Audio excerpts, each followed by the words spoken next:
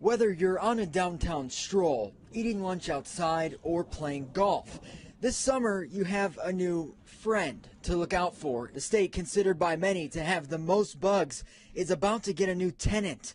A mosquito 20 times the size of the one you're used to that feeds day and night and has a sting some say feels like a poke from a knife. We're used to the little tiny ones that go to the back of your knees, and this one's right in your face. It's aggressive, it's got a nasty bite. Debbie Castle, a biologist at USF St. Petersburg, says the galley nipper mosquito first showed up after Tropical Storm Debbie.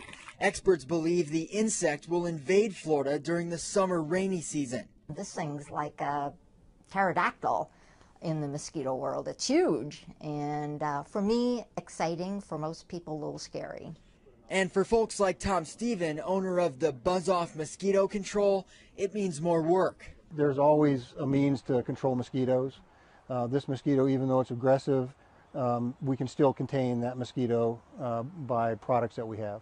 So bad news is this mosquito targets humans, animals, even fish with a sting that can penetrate clothing. But there is some good news. It eats the eggs of the mosquito we're used to, and it doesn't carry West Nile, encephalitis, or any other serious disease.